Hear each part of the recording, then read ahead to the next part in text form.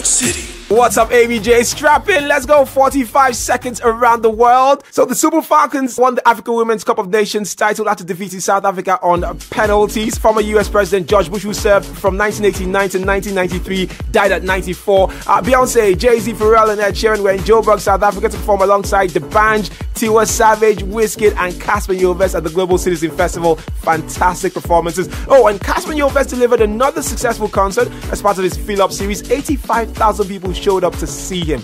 Arsenal beat Tottenham 4-2 in the English Premier League. So yeah, North London is red. McNeil dropped a new album called Championship, featuring what many people are calling the verse of the year from JayZ. Go listen on our website, soundcity.tv. That's it. You are up to speed. What's up, Abuja? With EDK.